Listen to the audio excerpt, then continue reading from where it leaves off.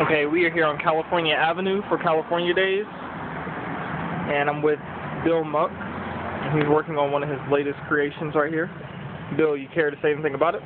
Well, this is a painting of a red panda, and as you can see, I've probably got most of the base coat done, and I'm just doing the final detail work now, doing a little bit more highlighting and shading. Just trying to refine and do the little tiny detail work that really makes the painting stand out. Notice that through some of this area, I've got most of this finished in where you can really see the nice top layer of hairs, as opposed to some of the area down here that still is pretty roughed in. Still needs to be a lot more refined. The whiskers still need to be refined.